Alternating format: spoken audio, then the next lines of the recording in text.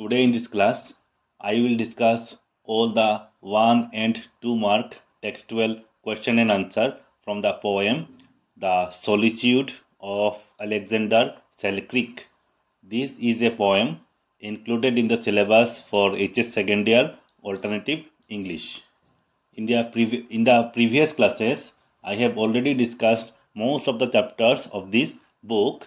You can watch all those classes from the link given in description section.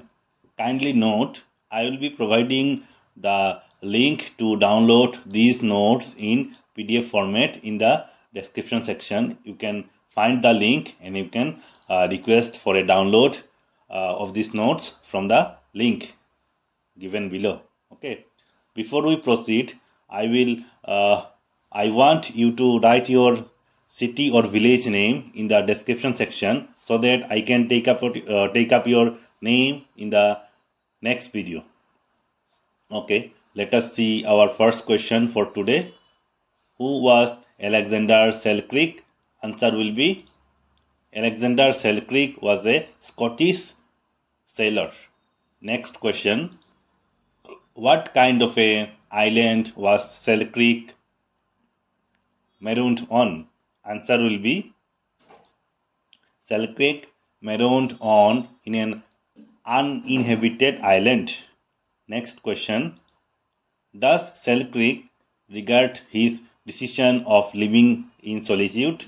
Answer will be yes, Selkirk regrets his decision of living in solitude. Next question. For how many years was Selkirk stranded on the island? Answer will be Selkirk was stranded on the island for over 4 years. Next question. Name one poetic device used in the poem. Answer will be one poetic device used in the poem is imagery. Next question. What is the significance of the island in the poem? Answer will be the island in the poem addresses the setting of Alexander Selkirk's isolation and solitude, where he is the only master and the roller. Next question. What is the emotional state of Alexander Selkirk in the poem?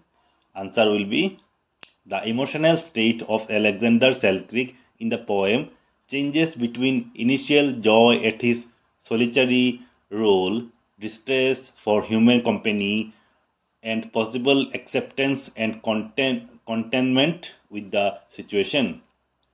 Here is your next question. What do you understand by the words sweet mask of speech? Answer will be by the words sweet mask of speech, we understand the delight and comfort derived from human conversation and communication. Next question. What elements of nature does the speaker think of while trying to connect with civilization? Answer will be the speaker in the poem thinks of using the elements of nature such as wind, bird to convey messages and get news from civilization while in isolation on the island. Okay, here is the end of the video. I will be meeting you in the next video. Thank you.